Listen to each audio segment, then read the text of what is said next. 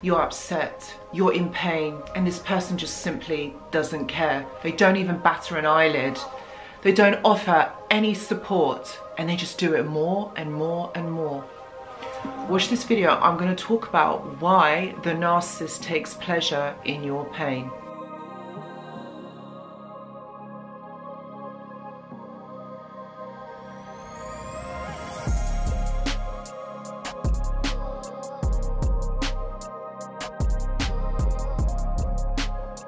Hello and welcome back. I hope that you're all doing really well.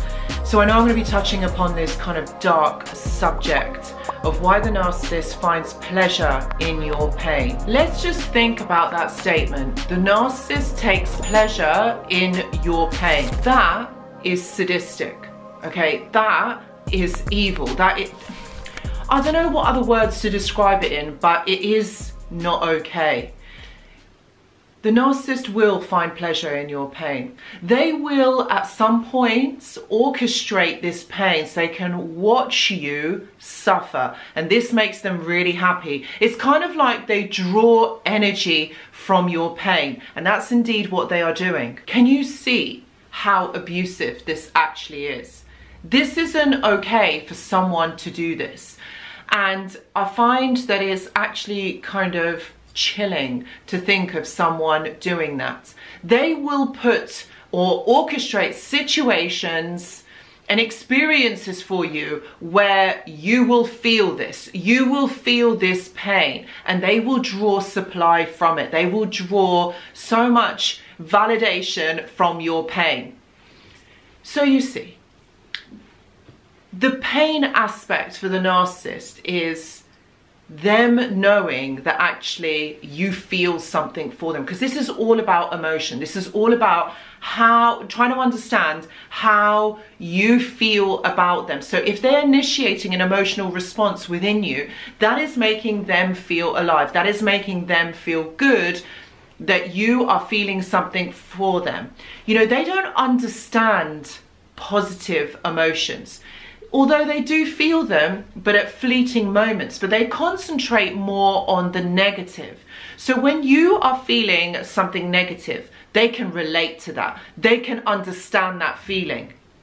So this is why they make you feel these things, because they want to know that you feel it too. They want to know, or they want to see that you are feeling this pain that they feel, that they put so much attention and energy and focusing on, that you are feeling that. This is why, for example, they use the triangulation. They make you feel jealous, you know, because they put 3 people in this dynamic, and they will try and make you feel jealous because that is what they feel. That is the kind of emotion that they recognize. So they can only relate to that. They're not understanding happiness, joy, because they don't get that. They don't understand it. They don't feel it. They do very fleetingly, but they don't embody that feeling or that emotion. So when they are making you cry, when they are saying awful things, when they're making you feel jealous, that is what they understand, because that is what they hyper focus on, is that their life. All right, if you take this back to their childhood, all right, when they were children, they didn't feel joy, they didn't feel happiness, they didn't feel love. So they don't understand that, because when someone doesn't feel something, or they feel very fleeting moments of it, they don't really embody that emotion, they don't really embody that feeling. So when it does happen to them, they can't make sense of it. So this is why making you feel negative is something that they understand, because this is what they feel. This is what they feel all the time. So they can relate to that. It doesn't mean that it bonds you in some way. It trauma bonds you to the narcissist, because one moment they pretend to be nice, and they are gaslighting you, you know, they are mirroring you and love bombing you. But those feelings, those things that they are doing, they don't feel it. They don't understand those emotions, so they can't embody them. They can't really feel them, experience them. When they are making you sad, when they're making you cry, feeling jealous, feeling absolutely awful about yourself, then they do. The narcissist was constructed emotionally in this way. So they are never going to understand how you are feeling because they can't relate to you emotionally, which is why they then get you to trauma bond to them, because if you're trauma bonded to them, it means that you stay, you're easier to control. And this is about, the control is about making you feel a certain way so that they then can draw supply from you. That's what you are. You are someone that they use as a toy. They can orchestrate how you are going to feel. They decide how you get to feel. So if you're feeling negative, if they make you cry, this is where they're drawing their energy from. This is what is making them feel alive. They feel good about doing that. Because as children, all right, this was done to them as kids. Okay, they were made to feel like this, and this is how they then understand what life is about. They don't have feelings of positivity. They don't have feelings of happiness. They only feel the negative parts because that is what their childhood was like. That is the trauma of their childhood. So all they're doing is reenacting their childhood. You can't teach someone how to be happy. They pretend. Don't get me wrong, they mirror, they pretend, but none of that, what is happening at the beginning of your relationship with them, is actually real. Like, it's not, because if it was real, then this would carry on throughout the relationship, but it doesn't. It only happens in increments, which is why then you trauma bond to that person. It happens in little parts because they need to get you on side. They need to draw supply from somewhere. They need to get attention from somewhere. So you're not going to stay if you're made to feel absolutely awful all the time. If there are little bits that you are, you know, they put breadcrumbs in front of you and you're feeling good and they're telling you what you want to hear, then you're going to stay because they realize that's how you manipulate people. You tell them what they want to hear. And so people stay because they know, you form this judgment about the narcissist that they were like this at one point, which means that they have got the capacity to be nice. They're not this awful monster. But as time goes on, you realize and you think, oh, okay, this person is predominantly negative and there's so much drama, there's so much chaos, and nothing that I do is ever good enough for them. And that's when you realize. You see, the narcissist doesn't get into this relationship for it to last forever, even though they tell you that it will do, but they're not in this relationship for it to last forever. No, they orchestrate these situations so that they make you feel bad. Because in a way, they also feel like, why is it that they have had to have gone through this? You didn't. So then there's this jealousy that exists, and they do this especially to you so that you feel bad about yourself, so you feel awful about yourself. If you feel like that about yourself, you don't have any confidence, any self-worth. So that keeps you malleable, that keeps you easier to manipulate.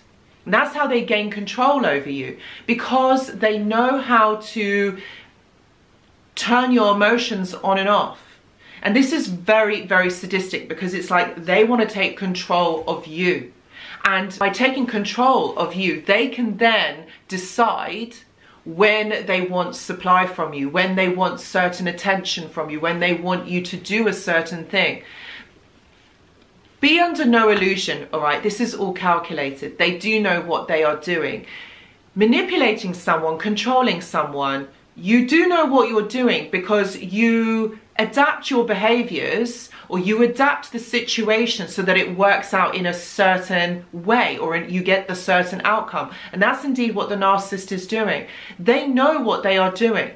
So it's not because they're just being horrible to you because they're stressed or something has happened. No, they are doing this because they want something from you. Remember, you are transactional. So you are there to serve a purpose. The narcissist feels that they own you. Okay, so when they own you emotionally. All right, so they feel like they can make you feel a certain way, or you do something for the narcissist. You become kind of like an emotional slave for the narcissist, because they then think, okay, I know what I need to say and do to make this happen. And that's what they in fact do. And this is sadistic, because what you're doing is you're taking over that person. You know, you're their slave. You do what they say for you to do. Meanwhile, you're thinking, why is this person being like this to me? Like, I've not done anything to them. I've not done anything awful for them to behave in this way. But then what we do is we internalize that and think, okay, maybe we would have done A, B, and C wrong, so maybe we need to adapt and try and make this better. Because there is always that one person in the relationship who is the narcissist, but then you guys are the ones that are trying to, trying to make this better. You internalize it and think it's your responsibility because you have done something to the narcissist, and that you have to try and make this situation better. Because believe me, they'll make you feel like that. So when you see it from the outside looking in, usually, you know, after this person has left your life, because you've had the brain space and the thinking space to kind of work this out, you then realize that, hold on a minute, like, I didn't do anything to deserve this. And this is why, you know, you get these feelings of anger and upset that someone would do this to you. Somebody would manipulate you in this way to make you feel like this, to make you feel like everything is your fault. But you see, that is the trick here. That is the thing. They will do this because they want you to feel bad. They want you to feel awful. They want you to cry. And the reason why they want you to feel like that is because then, you know what, you're easier to control.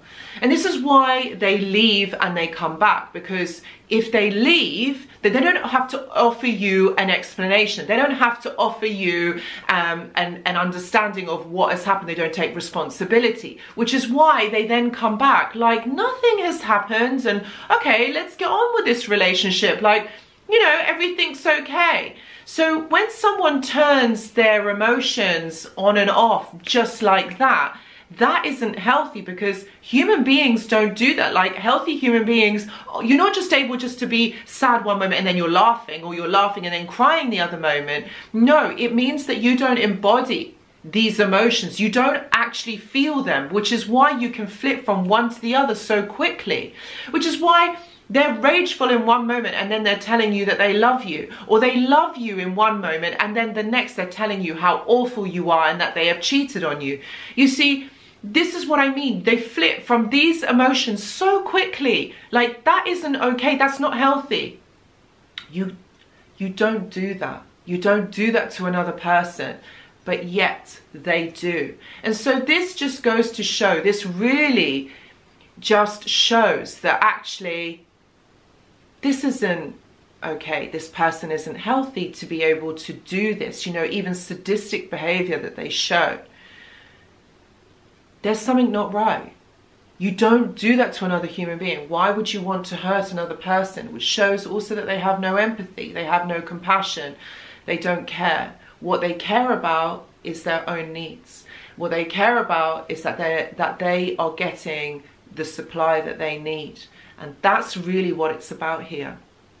So I really hope this video makes sense. I really hope that this video really helps you to understand why they do this. They hyper focus on the negative and they want you to feel it because that's how they can relate to those emotions. So guys, if you are someone that is going through this, please know that I do offer one-to-one consultations to help you work through this. Please see the description box below. I'm also going to be offering a mentorship for those of you who are done living small and want to elevate and want to get to the next stage of their healing. Please see the description box below. I do offer a journal club where I post every Monday. If you are interested, please see the description box below. Guys, thank you so much for watching, and I will see you in the next video. Goodbye.